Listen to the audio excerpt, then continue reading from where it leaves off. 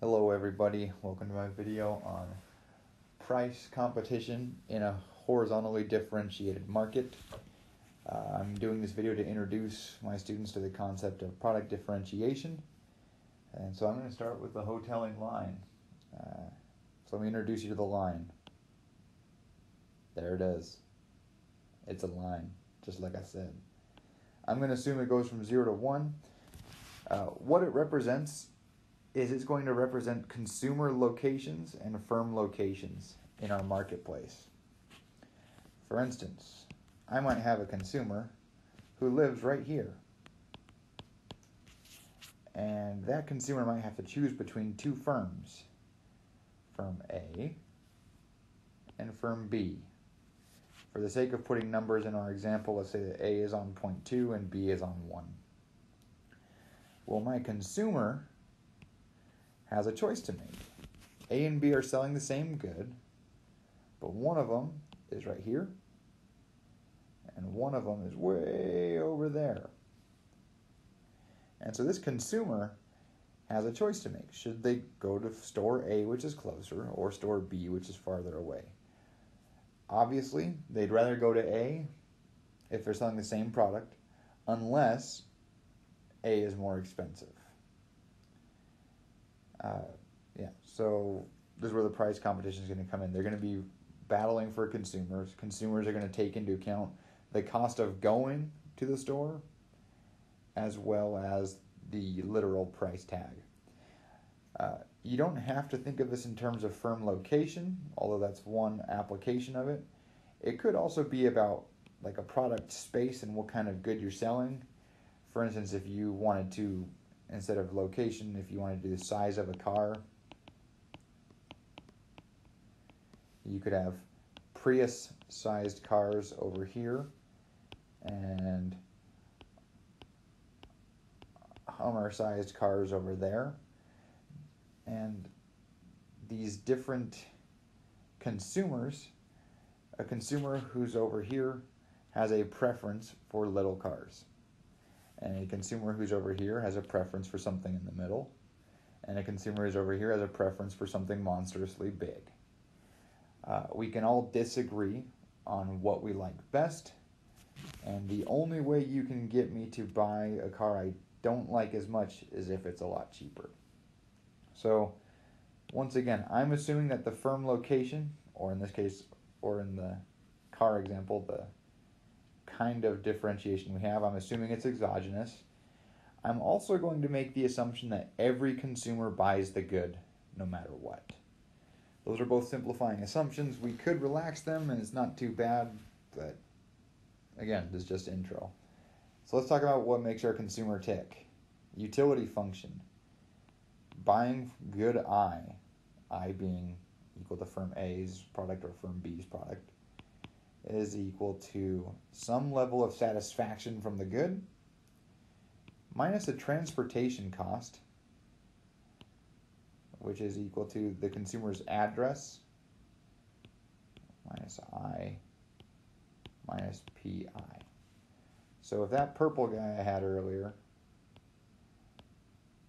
had an address of 0.4, that would be 0.4 minus 0.2 to go to firm A would be the transportation cost. Or would be the distance, and then multiplied by 2 would be the cost. Anyway. Now, if we model utility this way, we can wind up with two kinds of firm. Or our firms can wind up with two different possibilities for their demand. Firm A will have a consumer who wants exactly their product, who will gain some level of satisfaction equal to S.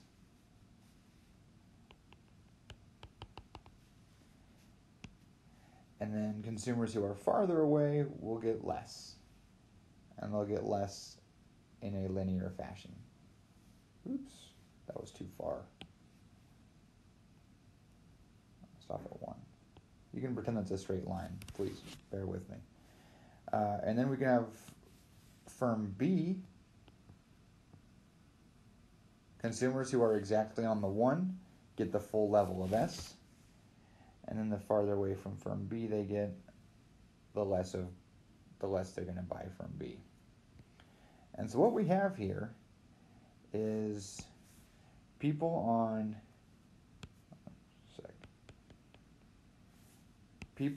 this side of the line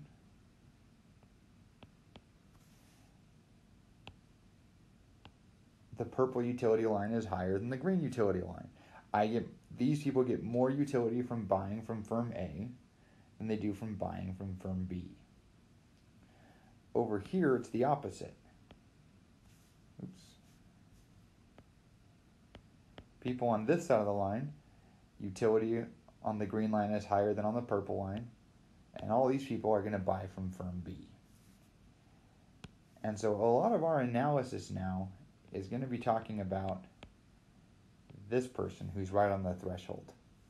Because everything to the left of this person, every individual, is the demand for good A.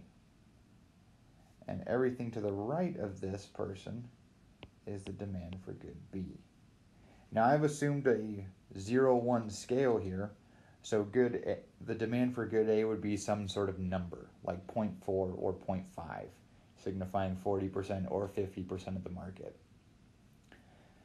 And so our firms are going to adjust prices based on their location to try to maximize their profits. So let's talk about what that's going to look like. The first thing they need to do is figure out their demand curve, which means they need to figure out where the blue guy is. Hang on, that should have been green. There we go. So we need to figure out where the blue guy is. I'm going to set,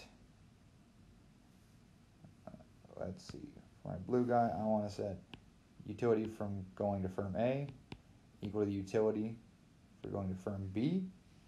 That's S minus T times, let's see, the blue person's address is X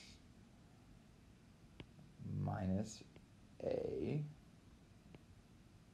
minus PA is equal to S minus T times B minus X minus PB. Now if you're wondering where the absolute values went, I just assumed that X was less than B and greater than A because that's how I drew it. That the indifferent consumer would be somewhere between the two firms. All right, now we got all this. The S's are going to cancel out, so is a bunch of other stuff. And we're going to find that when we solve for X, we get, actually let's see, we get X is equal to A plus B plus price of good B minus price of good A over 2T. Oops, I forgot. That's going to be over 2 also. All right, so that's X. That is the demand for firm A. Everyone to the left of this blue guy is QA. And then QB, the demand for firm B, is equal to 1 minus X. But this is a good enough intro and long enough. I hope you all found something useful in this. Hope it was helpful. If not, too bad. Sorry to waste your time. Happy econing, guys. Thanks for watching.